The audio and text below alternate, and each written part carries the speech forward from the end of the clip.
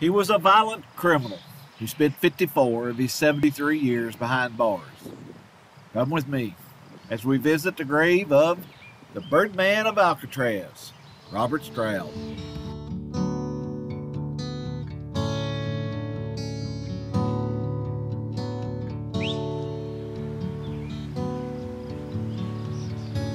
Today, I'm in Metropolis, Illinois. You may know that Metropolis is a fictional home of Superman. The town even has a giant 15-foot tall statue of the Man of Steel standing on its town square. But today, I'm just north of Metropolis at Masonic Cemetery, where I'm going to be visiting the grave of Robert Stroud, the Bird Man of Alcatraz. His Find the Grave memorial had GPS coordinates.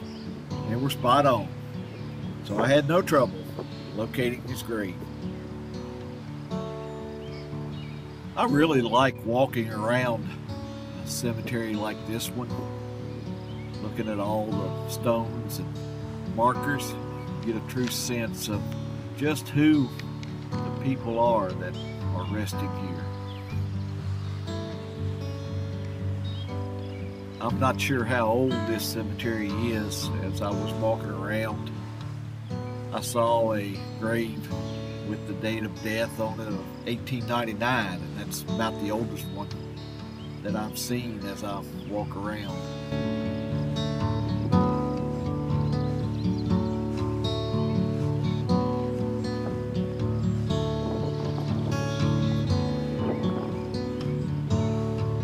And here is the grave of Robert Stroud, the Bird Man of Alcatraz.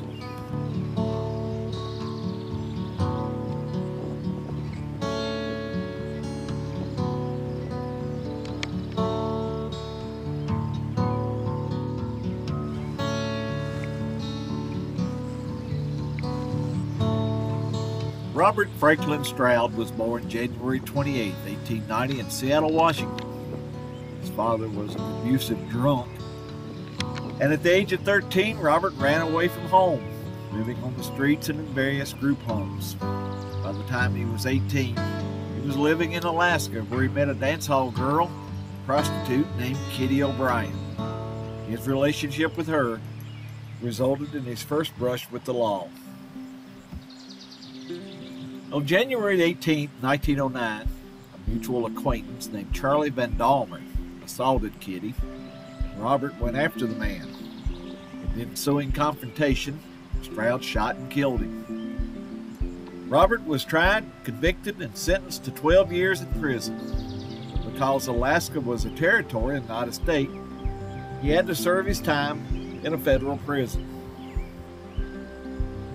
He served his time at the federal facility at McNeil Island, Washington, where he was known to be one of the institution's most violent and unruly prisoners. During his time at McNeil Island, he assaulted and stabbed a couple of inmates and became so unruly that he was transferred to Leavenworth Federal Prison in Kansas. It was at Leavenworth on March 26, 1916, that Stroud killed a guard with a homemade knife. As a result, he was sentenced to death. That sentence was later overturned and commuted to life in prison. The U.S. Attorney General ruled that Stroud should spend his life sentence in solitary confinement.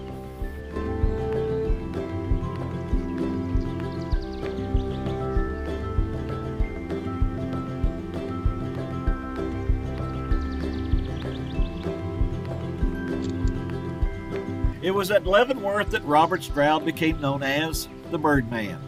Prisoners were sometimes allowed to buy canaries, and Stroud took advantage of this and began raising and caring for the birds in his cell. By raising and caring for the birds, he could eventually sell them to buy supplies for himself and to help support his mother, who he adored. During his time at Leavenworth, it is estimated that he raised over 300 birds, wrote 2 books, and was looked upon as something of an expert by bird lovers. His reputation as the Bird Man grew. Because of the number of birds that Stroud kept in his cell was filthy and the source of constant complaints from prisoners and guards alike. By 1931, Stroud's birds had become such a sore subject with prison administration that they wanted to have him transferred out of Leavenworth. But Stroud discovered a loophole that prohibited prisoners who were married in Kansas being transferred out of state. So he quickly married a pen pal named Della Jones.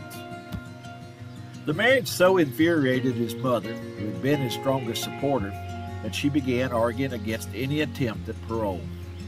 She soon moved to Metropolis, Illinois, and refused any further contact with her son. She died in 1937. For the next several years, Stroud concentrated on raising his birds and staying out of trouble.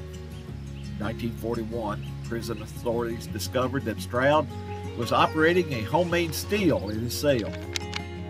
This, coupled with the unsanitary conditions of his cell, gave them all they needed to transfer him to another prison. On December 19, 1941, the Bird Man was transferred to Alcatraz. He was not permitted to keep birds at Alcatraz, but upon his arrival, prisoners and guards alike quickly dubbed him the Bird Man of Alcatraz. Robert Stroud spent a total of 17 years at Alcatraz, 6 in solitary confinement and 11 more in the prison's hospital wing. With his health failing, Robert Stroud was transferred one final time to the Federal Medical Facility in Springfield, Missouri. It was there that he died on November 21st, 1963, at the age of 73. He is buried here next to his mother in Metropolis, Illinois.